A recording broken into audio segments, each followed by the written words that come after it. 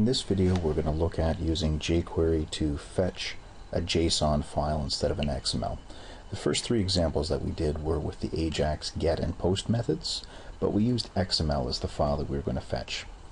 Now we can fetch a JSON file with those three methods, but there's one method that is specifically designed for fetching JSON data. So we're going to look at that one right now.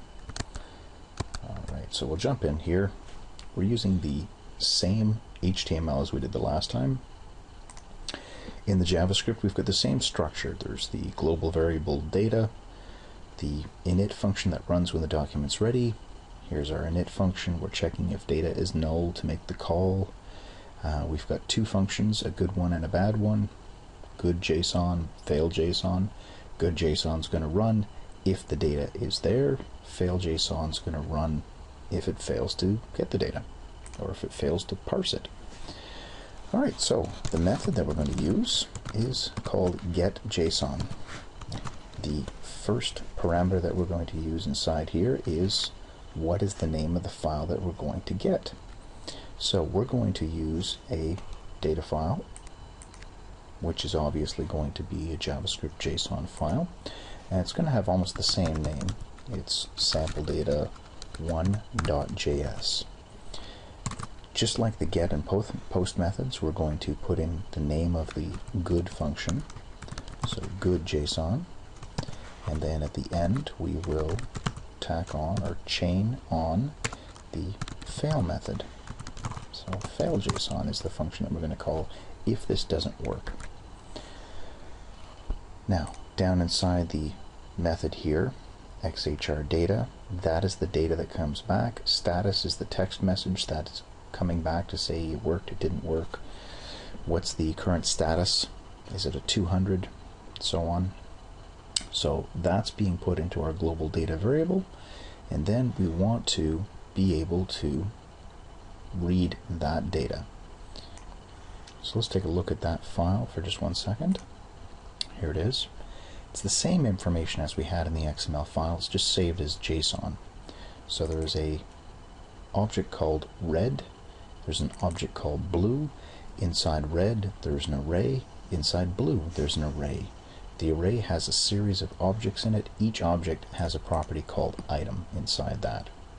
So moving back to our file, if we want to access this, we want to be able to append to our output div.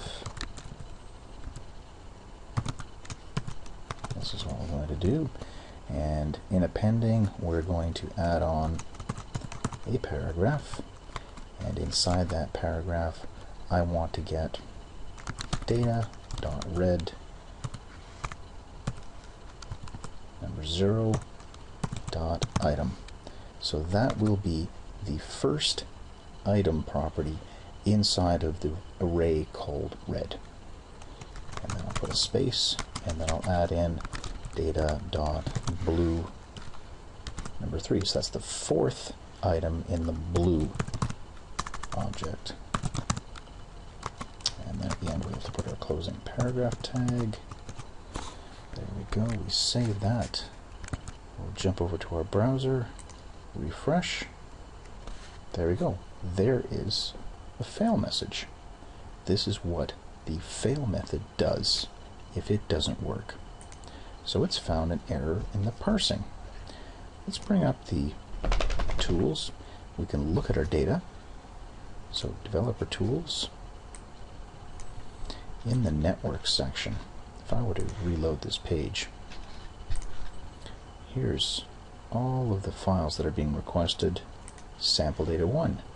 That is our data right here. This is the information that's being called up.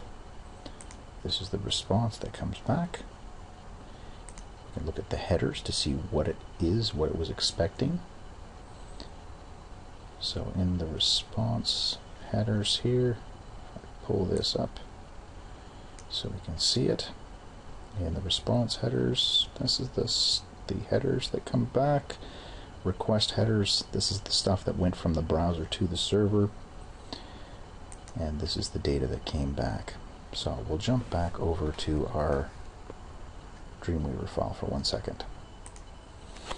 Okay, so the problem was in parsing our JavaScript file, so there's obviously something that I did not like about this file.